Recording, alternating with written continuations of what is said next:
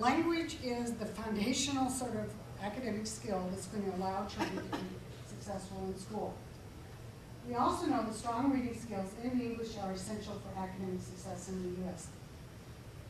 From my point of view, the ticket to a middle-class life in this country is the child's eligibility for college. And those, in order to be eligible for college, kids must take the SAT or the ACT, and they're only given in English. And one of the issues for those of us who work around dual language is, you know, people often think that what we are focusing on is a goal that doesn't include English.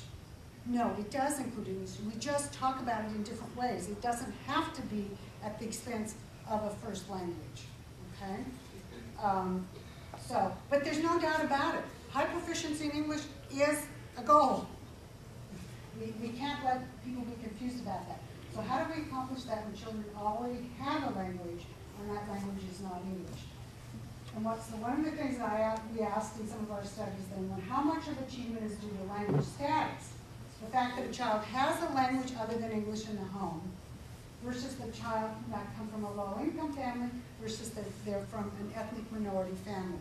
And that's huge. When you design interventions, you need to know what is the impact of, let's say, a family who comes to this country and does not speak English in the home, and the whole family speaks a language other than English. What is the impact of that versus the impact of a family who's been here, maybe second generation, the parents and the children still speak Spanish, but they're in a very low income bracket. Okay, so we need to have some way of disaggregating this, of thinking about these things, because as a country, what we've tended to do is to land on these children are disadvantaged because they have a language other than English. And people say that all the time. If you just listen, I mean, it doesn't take a whole lot of perceptual abilities to listen to the news reports. I go to Washington quite a bit and meet with policymakers, and they will say things.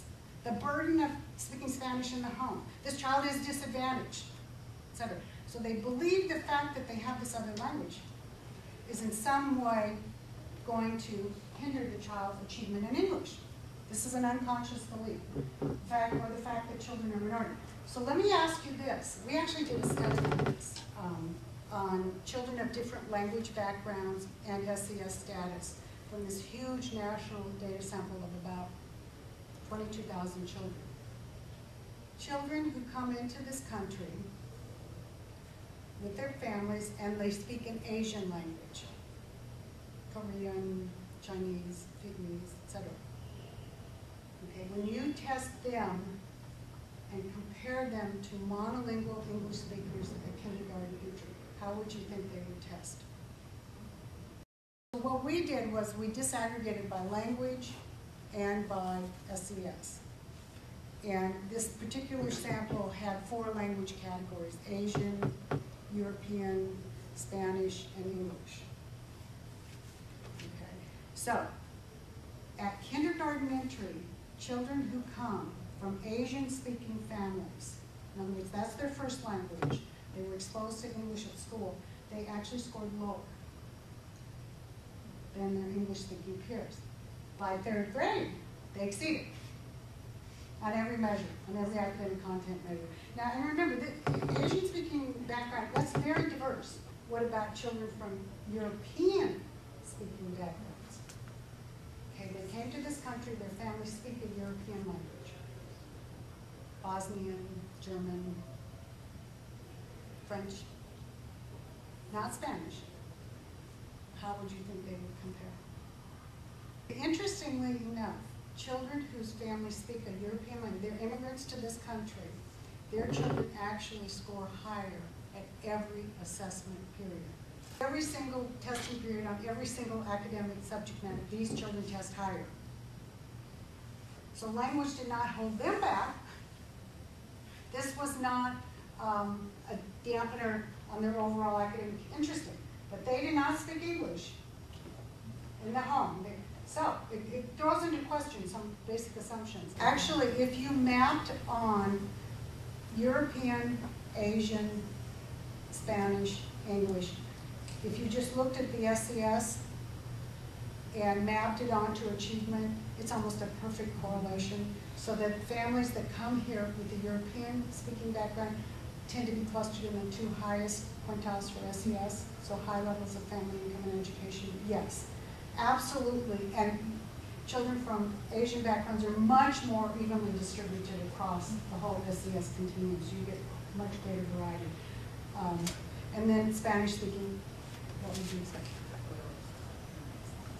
Right, so that they actually do, the children who come from homes that speak Spanish are clustered in the lowest 2 quintiles for SES, 80% in fact, and they tend to achieve at the lowest levels, and they're the highest proportion of all children that we would identify as English language learners.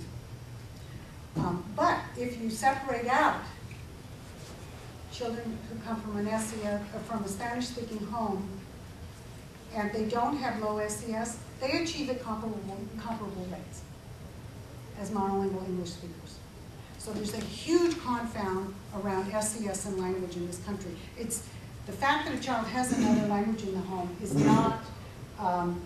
not a risk factor necessarily. Although if you look at almost any like screening tool that will say, is this child eligible for the program because they're at risk, they will almost always say they don't speak English in the home.